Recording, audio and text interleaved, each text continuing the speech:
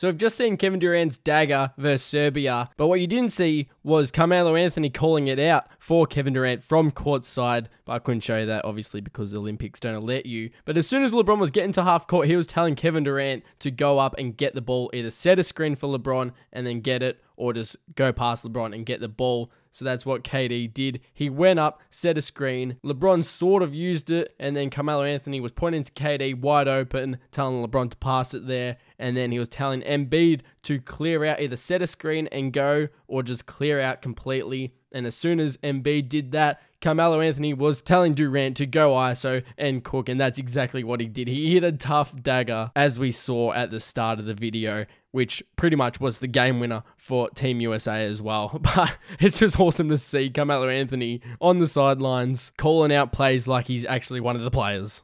Everybody here gonna remember this night for the rest of their lives.